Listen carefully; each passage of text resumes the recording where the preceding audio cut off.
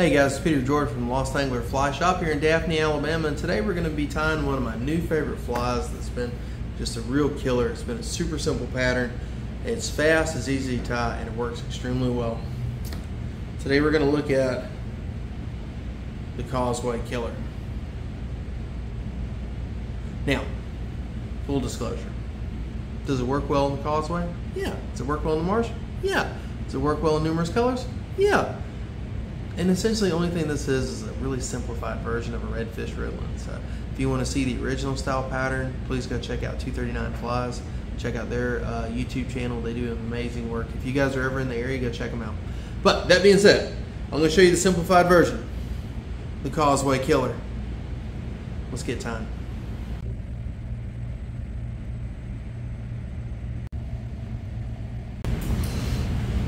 Alright guys, so to start this off, I'm going to start by using Vivus 80 thread. This is in olive green, and you can tie this pattern in any color you want, so no worries there.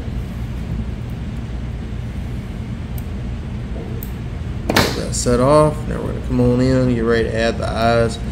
We're going to give ourselves some space between the eye of the hook and where we're going to set on our eyes. And for the record, real quick, kind of go back a little bit, we're using an SC15 size 1 from Gamakatsu. We're going to be using large brass eyes. And you could use lead or whatever, I just prefer not to. And this is in the fluorescent orange. This is kind of providing that hot point. Kind of helps fish trigger into it, figure out what's going on.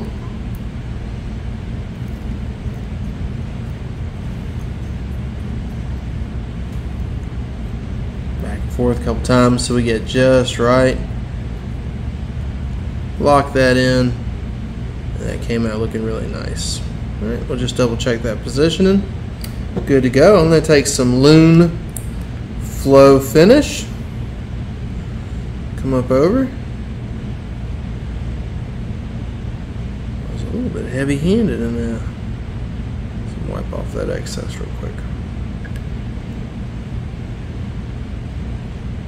There we go. Certainly not the end of the world.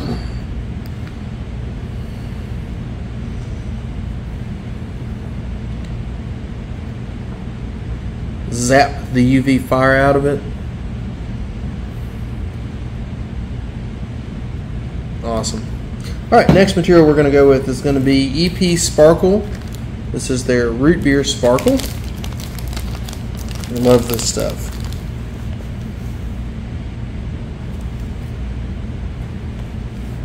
And we're going to take a fairly judicious amount, fold it over my thread, bring it back.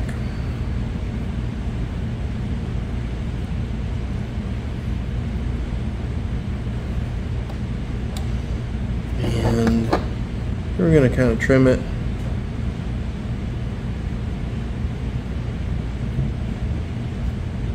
Boom, there we go.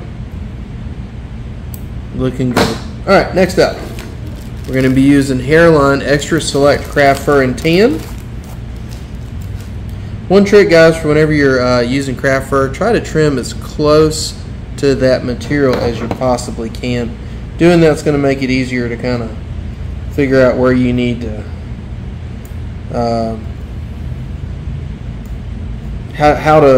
it's just going to make it easier because whenever you cut that craft fur off, it's going to make everything a little bit more orderly, and you're not going to be cutting stuff that's not benefiting you.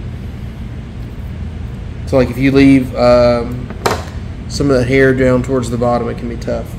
Alright, next up, remember guys, when we use craft fur, we need to pull out those guard hairs.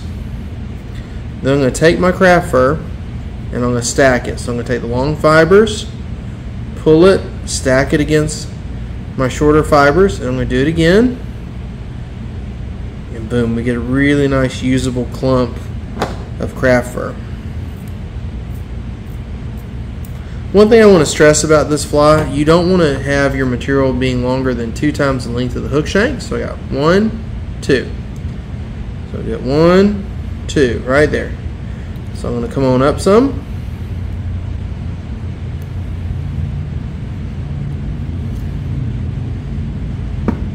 And we'll bring that up. Trim off the excess. Good to go. We'll get that all shaped up, and we're going to repeat that process again. We're going to take another nice clump of craft fur.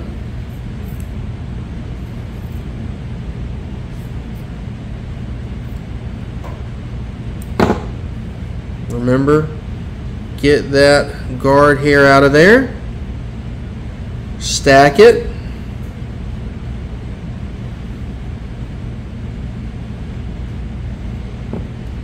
Trim it evenly. 1, 2, and I'm going to taper this a little bit, so I'm going to make it not quite as long as the last one. So I can make it that long, but I'm going to make it not quite as long, and that's just going to give kind of a nicer overall look to the fly when you're done. So you make that taper now. All right, I'm going to grab up that excess, trim it off. All right, looking good. All right, good to go. Now, before we move on to that next step, I really like adding some color to it. We're going to use some Sharpies. I've learned if I'm going to use more than one color with a Sharpie, start with the lighter color first, because the darker color can kind of bleed through and find its place. So I'm going to come here and go 1 on each side, 1 on each side. All right, and we're going to repeat that again. And I'm going to take that brown, bam, same again. So you see how it kind of bleeds over. Bam, there we go, looking great. Came out awesome. Next material we're going to be using UV Polar Chenille. This is olive copper UV. If you're doing a different color, obviously change it out. If you don't have this exact material, but you do have like Palmer Chenille or something, or you have Chocolate's Filler Flash, or any of the other Senyo Polar chenilles, they'll work great. Bring it on up, like so. Alright, now what we're going to do is we're going to make that twist as we go around. I want to make sure that what I'm doing is bringing that around, pulling everything out of the way. I want to make sure I'm not capturing that fiber. Come on around. Come on around. And I'm actually going to go all the way to my dumbbell eye.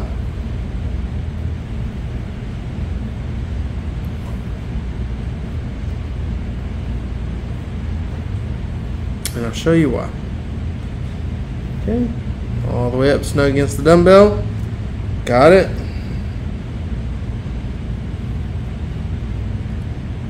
Bam.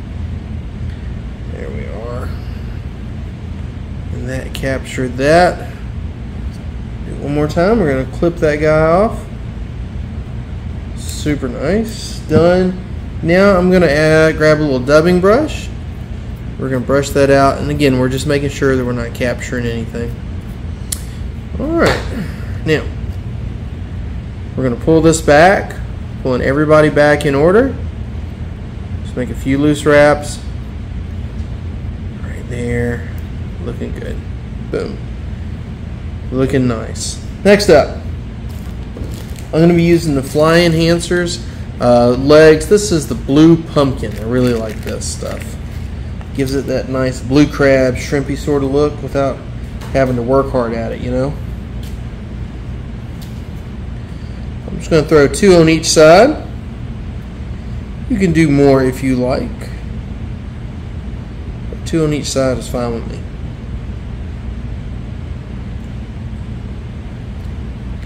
I'm going to make this nice and easy. I'm just going to lay it down on one side, wrap it down. I'm going to bring it to the other side. I'm just going to rinse and repeat. Very nice. Done. I like it. Cool. And I'm going to leave this just hanging loose. We'll trim it at the end. You guys are almost done. This is a nice quick fly. Alright, next up we're going to be using, this is the EP Tarantula brush. This is the Sculpin. I really like this color. This is the 1 inch.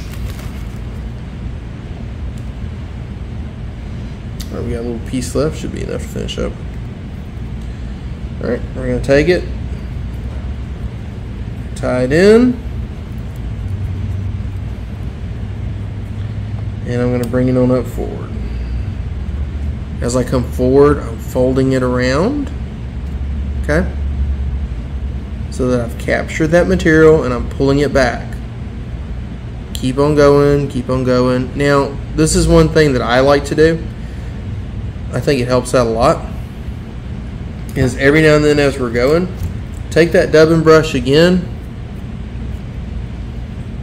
Brush that material out. Okay?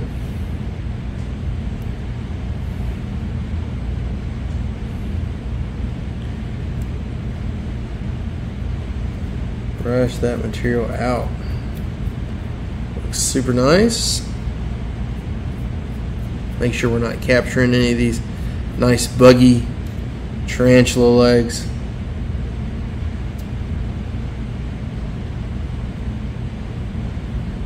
And I'm making a fairly loose wrap. The reason is I wanted to get down quickly in front of my fish. So that's going to help out. Every now and then brush out again, brush out again. I'm rotating the vise around with my hand, brushing it out. We're almost to the end, guys. Looking good.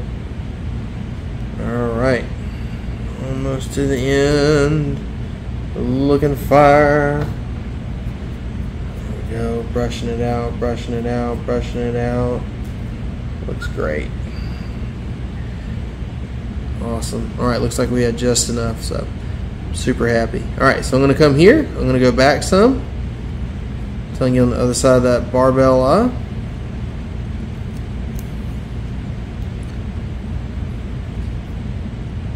Alright, here we go. Capture that up. Really nice. Boom. Got it. Love it. Now, every now and then that stuff gets a little bit stuck in there. I'm going to take my bodkin and I'm just going to push it in. I don't want to get a hold to the wire, so be careful not to push it in too far. But take that bodkin, go through that tarantula brush, and you can just free up all kinds of great little pieces of that tarantula leg. Looking good. Alright. Finish that off real fast.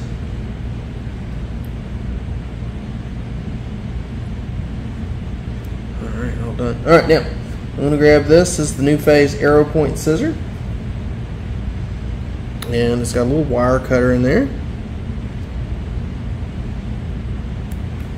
So boom. Now we're not tearing up our nice scissors. We're not tearing up the blades. Clean everything up. Looking really nice.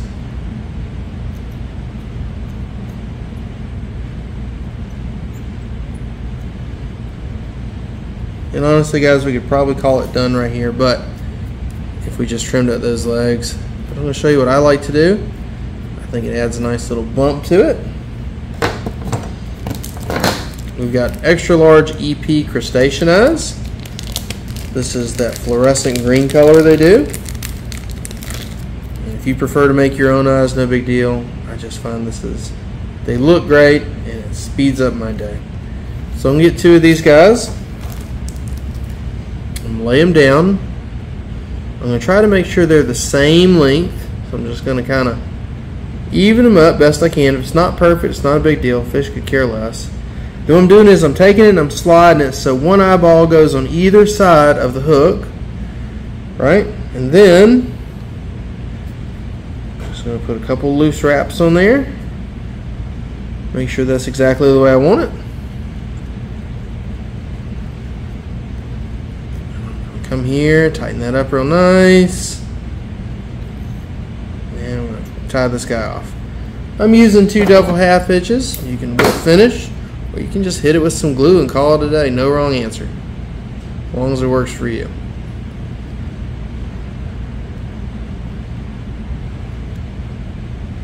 Nice. One row again. Nice. Nice and super fast. Alright, now we're going to take a little bit of that loon flow. We're going to go over those thread wraps.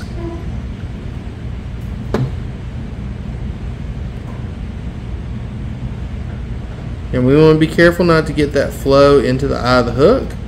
And we may have got a little bit on there, but what we can do is, because we've got these legs right here, before we cure it, we're just going to lift those legs up, making sure that we've got that eye cleared out.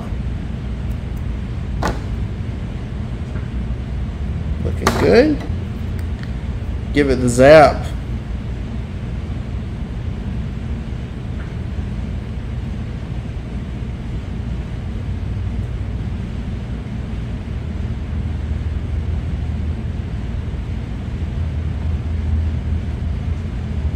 Boom, looks awesome.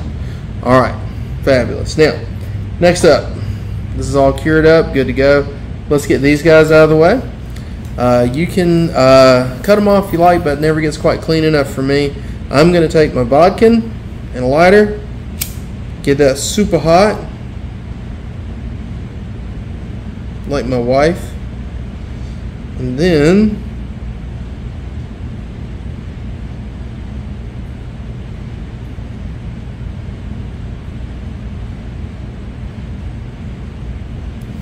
take it and burn this monofilament out of my way.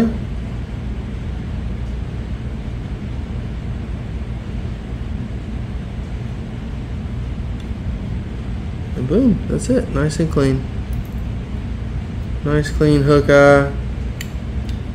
Looks awesome. Oh, last but not least, let's trim our legs.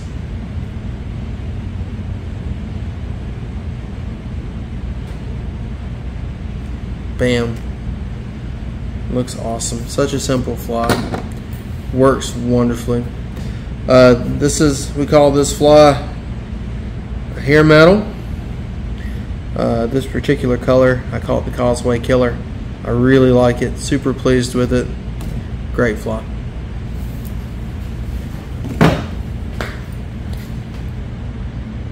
Alright guys, thanks for watching. I hope you guys learned a lot. I hope you guys picked up a new favorite pattern. Super easy to tie. We've got all the materials here at the shop here in Daphne, and stop by. We've got always having cool events going on, so we'll see you on the water.